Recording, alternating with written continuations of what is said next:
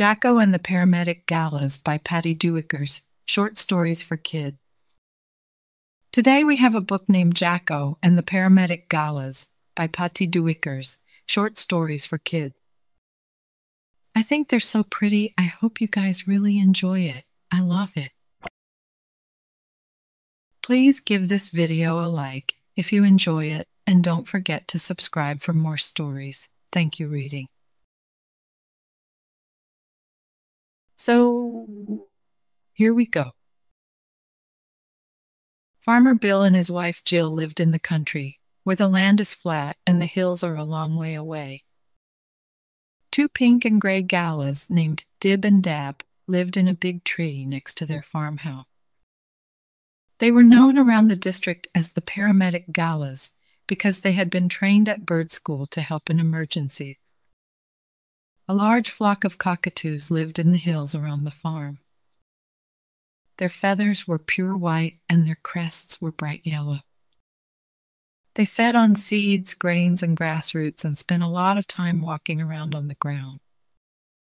Cockatoo Jacko was the lookout for the mob. One day, just after a bit of rain, when the wheat was getting ready to put its roots down and its green shoots up, the flock of cockatoos flew down and landed all over the wheat field. There were so many, they looked like a snowstorm. Jacko's job was to screech loudly if there was any danger. So he sat up in a high tree to keep watch. Bill and Jill were having a nice cup of tea on the veranda when they saw the cockatoos on their wheat field. Bill aimed his shotgun in the air to scare them away. The small pellets were scattered into the air and all the cockatoos flew away. All except Jacko, who had copped a pellet in his wing. "Ow!" screeched Jacko as he hopped lopsidedly across the wheat field. Dib and Dab were watching from the top of their tree. "We must help Jacko," said Dib. "Right," said Dab. They donned their paramedic uniforms and flew down together, landing right next to the injured Jacko. Said Dib, looking closely at the wounded wing. "We need to bandage Jacko's wing before we can fly him to the Galahs hospital." Dab took a bandage out of the first aid kit and tied it around the wounded wing, making sure the ends were neatly tucked in. Then they set themselves beside Jacko.